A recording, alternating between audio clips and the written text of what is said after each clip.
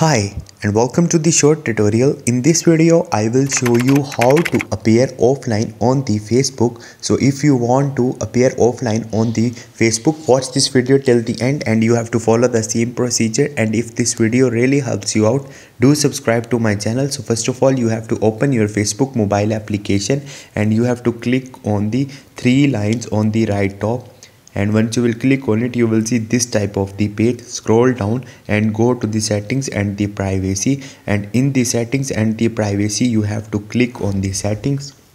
Once you will click on it, now scroll up and in the audience and the visibility you will see active status, so you have to click on it. So right now show when you are active, so turn off this toggle. And once you will turn off this toggle, when you will appear online on the Facebook, it's not showing a green sign for you that you are online, but you are offline in actual. So this is the procedure. Hope this video will helpful for you. If you have any question, you can ask me in the comment section, and don't forget to subscribe my channel. Thank you.